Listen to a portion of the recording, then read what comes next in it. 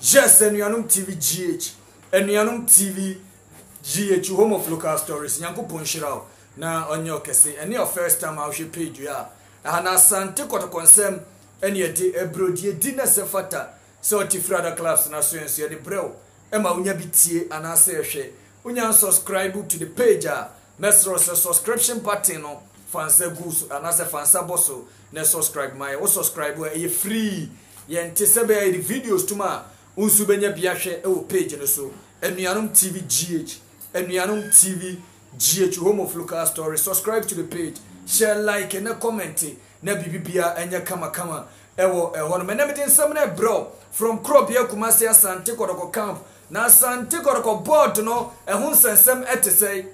Asante Kotoko board no ehun sensem etesei na enne mene eye padmo ono me fans on the kasade ma the organizers a omodi Asante Kotoko ekwa akopiem ewo ye the Europe tour no mene na dinkomo na mepe eye confirmations and deal no ebeba so anase enya maso na throughout eye conversation mu no ena opanyin no aka asem bia kire me menim say good news de ma Asante Kotoko supporter eye link to eye transfers no eye link to eye transfers no enti no me de beba na chese wonso anya bi atie e wo page no so sanso na Asante Kotoko players be deal no neanim say aye done but ya asemu ode yemfa stories nimra yemfa mra subscribe to the page number na go screen as the funny WhatsApp me na chese menfa kan Enuanum TV GH WhatsApp platform midin at the Steven Tonaldo apia Mr. Buama Godfather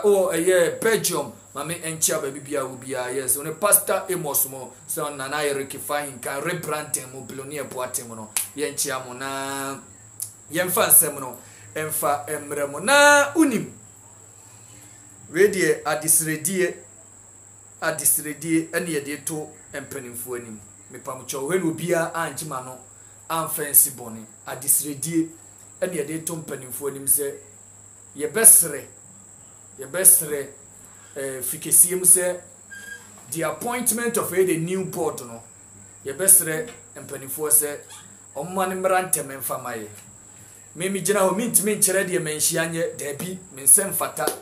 mimi ntimi nkyere de opimso se tutu abebi onye migina mensem fata bata disredie ene yede to mpanimfo anim se ye besre Asante Kotoko boboku no eye too big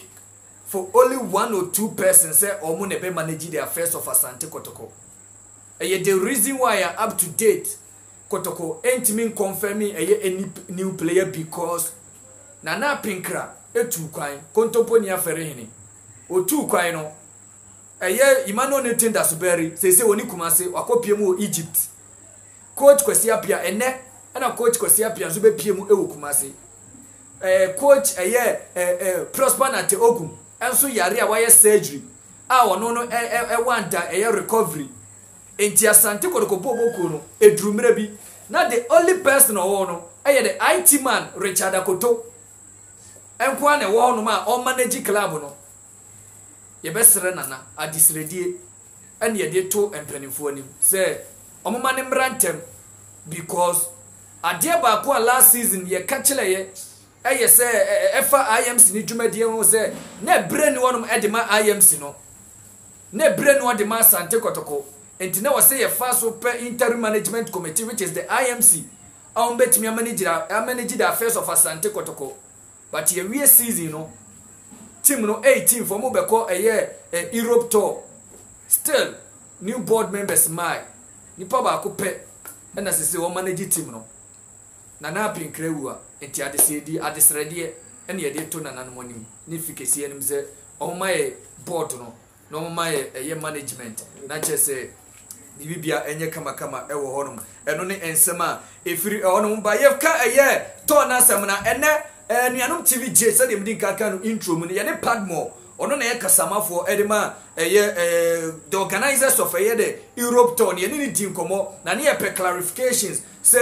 Europe tour ne beba so because enim say 17th Kotoko Airport Democracy Cup enti da be na mo beko ena opanyene ka kire se eye no kure Europe tour de beba so na nyam enam eye democracy cup na betodwa eye 17th ninti no se o ma decide say 18th of July ena Boboko no ebe free Asante Kotoko Boboko no ebe free Ghana na cheso makoko piemu e Germany 18th of July eno be free Ghana akoko piemu eno ani yesa bisa no me solidino neto no kra kan bi na yache onza me solidino aha enkomodidie na kan bi na yache ani ebisa pad moze na 18th die akabe 12 days as a 13 days yenimze Ghana hanum no visa processing no enya sem keto enya easy so betimi age Vincent no say na hunsem si Kotoko players na ka tempo and also ono die tie ni yo die ntia because say asema America e good news the man Asante Kotoko ne say opanyini say Kotoko submit names of players on be koto na ma no me tie na me shada ndi papa na me trimu twetwe because na Kotoko got 10 players. And the players be na almost submitted the amano solid crowd was a number of players even players need you so can say players or say players are omo be kono omo submitted them you visa process in wajuma solid crowd no anyi ni me kura na ma adwene mu me na say aha Kotoko aka 10 players untimi the reason why Kotoko Koto no so mu ko pre-season and untimi nka me the 15 players e ko na matoto bi agya omo wa akire. It was already the entire team no na echo, but the good news they want minim so say good news. Yeah. The good news they want is Padmo say Kotoko Asam and say Asante Kotoko top players ni bi. So at as a secret signings akoso pending a year you can say official announcement. And you know good news pa kwa merema Asante Kotoko supporters nyina subscribe to Enuanum TV. GHM to aso na yam fans dem mo after Ati Yusuf na player ne die onze enra enwere na obibisa me ho asem ene o say Ronaldo yet is a Togolese left back biba na ehon sema akosise nukure wom ne say Ati Yusuf no ni sika wo bo no Kotoko so mu ntimi ntua and sika na branch ne bo me na me manage Kotoko aka me ntua who player what na vie be 1 year wo board that's so pay $3,500 from Asante Kotoko ye ntua yes Kotoko so anya ready to pay $3,500 a month for a year player who watna cheze who 1 year no more board out uti Togo na udidi na oda more board also pay a year 3,500 Kotoko se dey bi omuntua enti me pa cho ma mu bisa asa question no abrante ni deal no asat now and make us say a off kopim say player na nkasa beba from no be meet Asante Kotoko demands no because Kotoko nya o ma junzo be tua more than $1,500. Yes, Kotoko nya o ma jin say player like a year after you see no o be tua more than $1,500 and he say player na ready so be meet Asante o beba from be meet Asante Kotoko demands na e bi o be tumi asa revive no ma na bibia aye kama e wo ho no eno ne after you see dia me de bro na unim solid time na say minimum 7 Prince Owusu Kwabena de ne so report am teachilema Prince Owusu Kwabena yenya foreign deal bio yes Prince Owusu Kwabena wo no ne say de on say de bia me ka say ye players no omo no local clubs no mo second option no ye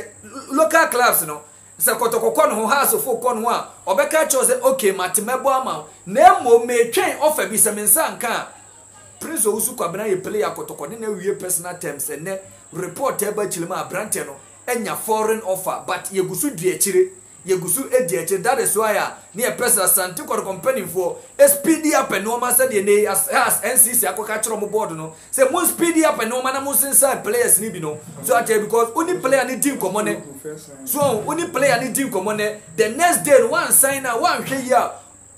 Tanzanian club, Rwanda club, Edisikaba befa because yenye ready to match them in terms of sikasem. So at the report made no say branch and foreign of a day about betona but the good news the Oma Asante Kotoko say a branch and can yes and find foreign offer no so at umuguso steady no ma and no ma Asante Kotoko advantage in tiere say branch no best ticket to any plans no ababa bomande ediama Asante Kotoko bobo ko yen fancy so at nyankopon enhiro bibia na onyo bibia kese na yes Mr. Boa mama halano intro na mu na pa meyema no na Emmanuel Amponsa mentia Emmanuel Ponsa Wednesday na akachem zumetonka up to date ene efiada ima mente wonka ade ode ka ade enefi ah Mr. Joseph Osebonsu Germany enefi so atiase enefi Kasola enefi Patrick Asma enefi Patrick Asma of France enefi so atiase enefi. Thank God it's Friday. So at Yazera, no mania is what Yazia. Nanequia ko, Nanequia Kwaza could drew UK. Nanequia Quaco drew UK. Nanequia ko, Asako could drew UK. Yantiano. Pastor Amos, Pastor William Sejay, Pastor Henry Poku, so of a page in Feniagro. Oh, my suffer for them pipe entire chino. It drew on my was here so ye kayo mone bibia kama ye fencing yanku ponshiro bibia no onyu bibia kese